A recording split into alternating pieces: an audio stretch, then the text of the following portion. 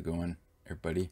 Expat Stacker coming to you with a discussion topic video about an article on Yahoo Finance called "The Golden Asteroid That Could Make Everyone on Earth a Billionaire."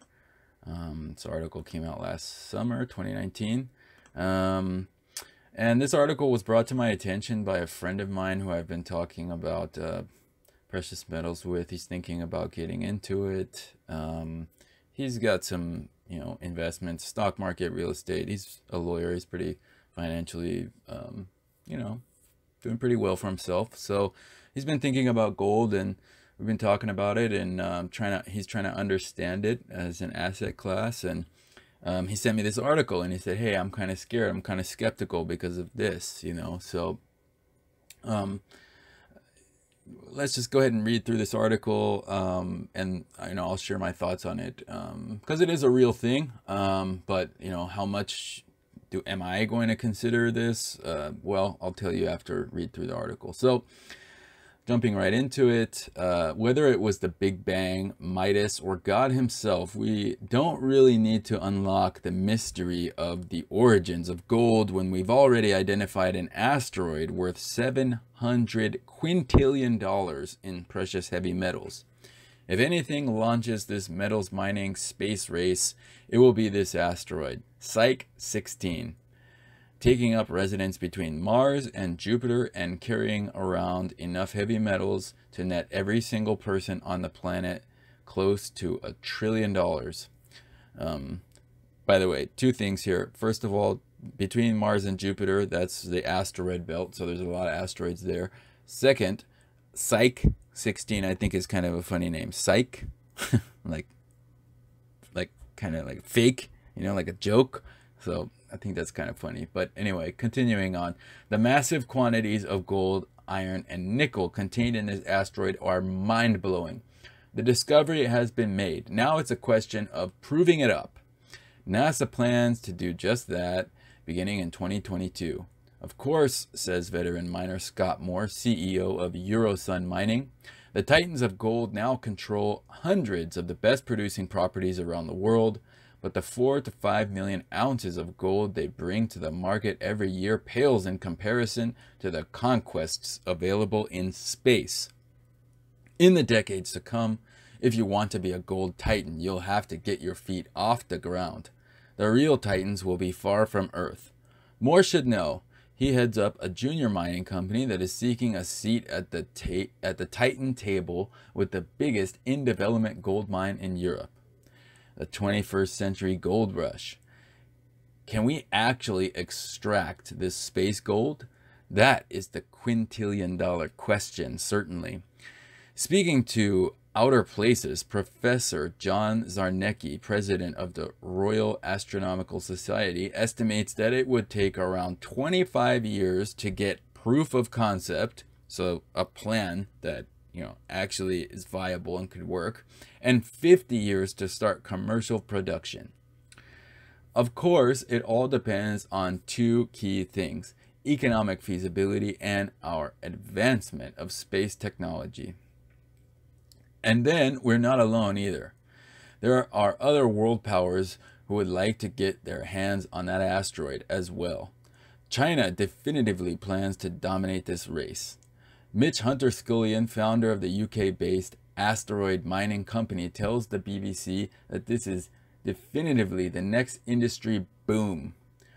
Once you set up the infrastructure, then the possibilities are almost infinite, he said. There's an astronomical amount of money to be made by those bold enough to rise to the challenge of the asteroid rush. Eurosun's Moore agrees. What we're doing on the ground now may be impressive, but like everything else, even gold exploration in space is only a matter of infrastructure. We'll get to it eventually. But it's not just about the quintillion-dollar prospects of the asteroid belt, which is 750 million kilometers from Earth. This may be the holy grail of space exploration for gold, but it won't be the first stop on this adventure, Moore says. There are also near-Earth asteroids which pass close to Earth and could be pushed into an orbit from which water and other elements could be extracted. Then there's the Moon, which holds resources from gold and platinum, group metals to helium-3, water, and rare earth metals. Even though mining operations require gravity and the Moon's is only 1/6 of the Earth's, scientists say there's enough gravity to make it work. The global asteroid mining market. Yes, there is already a global market for asteroid mining, and Allied Market Research estimates that it will top 3.8 billion in 2025. 3.8 billion might sound like a lot, guys, but it's really not that much for a market segment. So just continuing on, they're counting ongoing and future space missions, the rise in inflow of investments in space mining technologies, and the growing use of print materials obtained from asteroids in 3D printing technology. According to Allied, while the spacecraft design segment of this market accounted for 4/5 of total revenue in 2017 and is expected to continue to dominate through 2025, the big change here will be in the space mining segment, or the operations segment. That segment is expected to grow at a CAGR of over 29% by 2025 due to a surge in investment by public and private stakeholders in space mining technologies for resource exploration. You can't just think of space mining as something that will suddenly happen in 25 or 50 years, says Euroson's Moore. It's already happening from an investment perspective, and the asteroid belt is just one aspect of this market. The entire global space market is worth hundreds of billions already. Indeed, Morgan Stanley estimates that global space economy to be worth $350 billion today. By 2040, it will be worth a cosmic $2.7 trillion. Nor is the Psyche 16 asteroid the only thing of interest in the belt. Another small asteroid measuring 200 meters in length could be worth $30 billion in platinum. Who will get there first? China has vowed to dominate this race, and that's an easier game for a country that controls all the major natural resource companies and maintains a tight leash on tech developers. That's not to say that the US doesn't have ambitions here. The difference, though, is stark. While NASA is focused on space exploration and scientific missions, China is focused on space-based economy that is zeroing in on long-term wealth generation. I don't know how much I agree with that characterization. There are no facts to back up this statement, and just the basic facts that I know about would suggest that this isn't true. China's space agency does lots of scientific exploration and science missions as well. They participate in the International Space Station, so I really don't know how much I really agree with this little paragraph here. But anyway, nevertheless, even Europe, where Eurosun is developing a major gold mine in Romania, has its hand in the game. In January, the European Space Agency announced a deal with Ariane Group, the parent company of Arianespace, to study a prep mission to the Moon in 2025. It's got natural resources on its mind.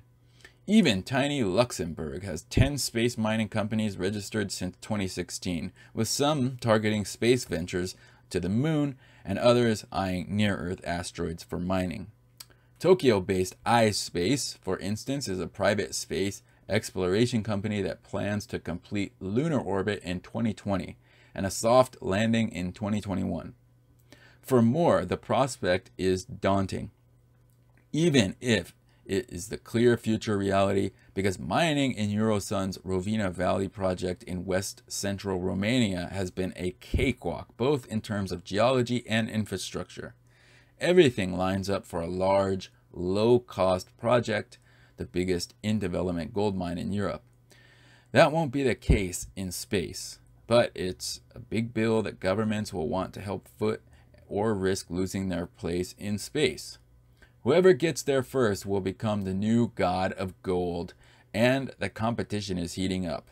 A few companies that could vie for a spot in the space race are majors like, and then they go ahead and give some you know, stock tickers and little names of companies here, and their little profiles and stuff, and then there's just some disclaimer about the author, just so they can't be accused of any conflicts of interest. So what's my thoughts on this, guys? First of all, there's a lot of stuff in space, and you know, when it all boils down to it, at the end of the day, in this article, they're saying that they're planning to start planning in the next, you know, few years. You know, like in the beginning of the article, NASA plans to do just that, which is providing a plan that they think is feasible starting in 2022. So as of now, it's still 2 years away for them to start planning this. You know, and so I mean, I really do think that this is at least 1 or 2 generations away where it's going to really start becoming a reality. It does present an interesting you know, investment opportunity now. If you they're saying that there's some, you know, there's a market for this already, that you can start investing in it. I do think that's interesting, but I don't think that this represents like a major threat to gold or anything like that, because it's still a very long time away, and there are a lot of points that are not really addressed in this article.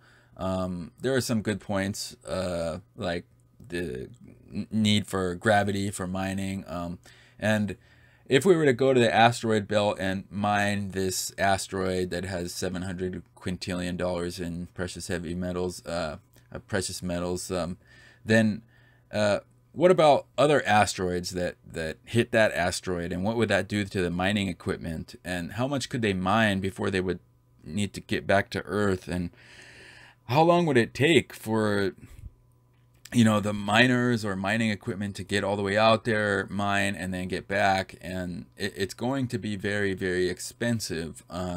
So in order to make it, you know, work, you know, they're gonna have to charge a hefty premium on space gold, you know.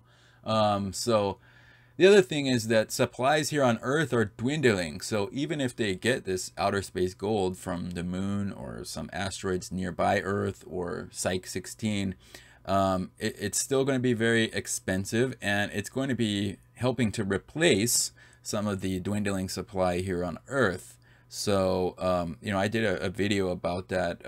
I mean, I touched on that topic in my 2020 stacking goals video, about like the state of the mining industry. So I think that, you know, this doesn't really pose a major risk to gold or stacking precious metals. They still have a long way to go. They're not even started with planning, and if anything, I think that, you know, if they do this, it might attract a lot more investors into gold, because everybody would want to get in, and guess what that's going to do? That's going to drive up the demand, drive up the spot price. So even if there's this huge supply out there, doesn't necessarily mean that it's going to make, you know, gold less valuable. In fact, it could make it more valuable, and because of the dwindling supply here on Earth, at least it might help to start replace some of those supplies.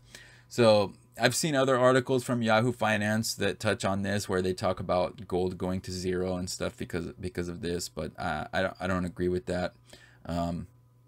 They're so far away from this. You know, in here it says that there's an existing market, and you know, it's already happening from an investment standpoint. That's been true of a lot of industries and a lot of products and services and things which flopped, you know. Really high investors. You know, one that you may have heard if you pay attention to financial news from last year is WeWork. You know, that had a lot of investors, and what happened with that? You know, so we can see that, you know, just because there's a lot of buzz about this and it has a lot of potential, and there's people who are investing and companies are getting registered, a lot of this stuff is based around the concept of FOMO, fear of missing out. So I'm not saying it's not real. I do believe that human beings will explore space and probably mine elements from space, but I don't think this represents any kind of threat to us stackers or the gold, silver, platinum, palladium, precious metals markets here on Earth. And it's very interesting and definitely worth paying attention to, but I don't think this is a reason at all to be worried. If anything, it poses a unique, interesting opportunity for investment, and it could be a huge stimulus to the gold market.